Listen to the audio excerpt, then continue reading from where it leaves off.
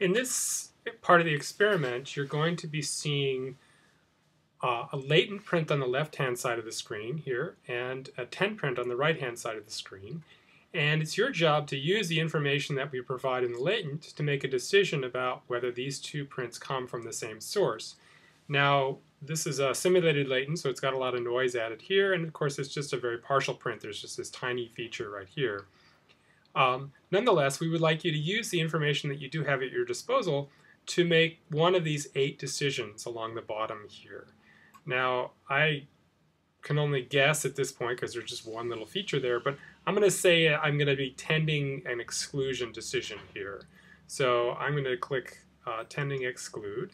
And then once I do that, I get a second feature that's added to that. And now I can look at this as well as to see if it helps me interpret this information here to make a decision about whether I think these two impressions, this one and this one, come from the same source. And again, I'm going to tend to exclude. And then I get a third source here. And based on this, as well as the relationship between these, now I'm beginning to think, I have actually no idea because I'm not a latent print examiner, but let's just say that I now am tending identification based on this information. I don't know if that's true or not. I'm not really looking at the images, but let's just say that's the case. So I would click here. And then I get a fourth one. So I'm making 8 decisions total because there'll be 8 little features that show up here. That's not to be confused with the 8 choices you have here. Those are separate things. But ultimately, as I make more and more decisions, I might find that I get that the decision becomes easier and easier. So I might move from my tending or difficult section to moderate or even easy, depending on the quality of the image here. So again, this is sort of a difficult, I don't know, I'm going to go back to exclusion, I don't really know.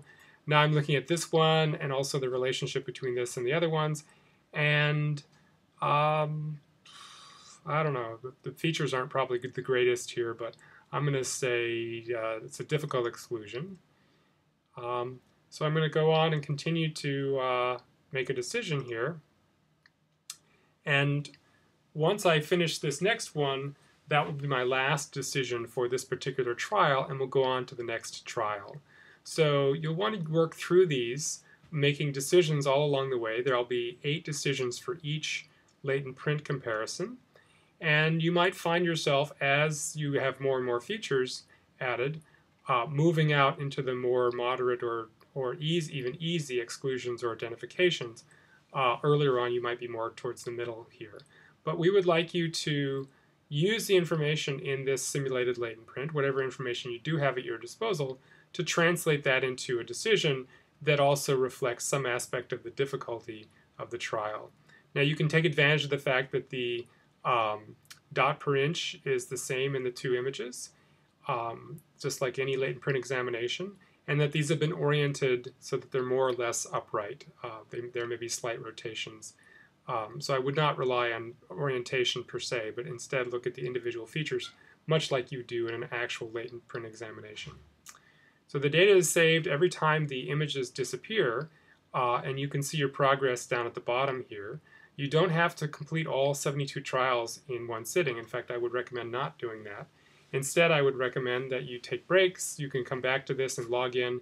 It will recover your progress all along the way because the data is saved remotely on our server. So that's the basis for this experiment, and I think this is going to tell us something important about how people use the information in latent prints and how the number of features or the number of areas contributes to an overall decision that's made during the process. So I think it's going to tell us something important about how we make latent print identifications, and I really appreciate your help with this experiment.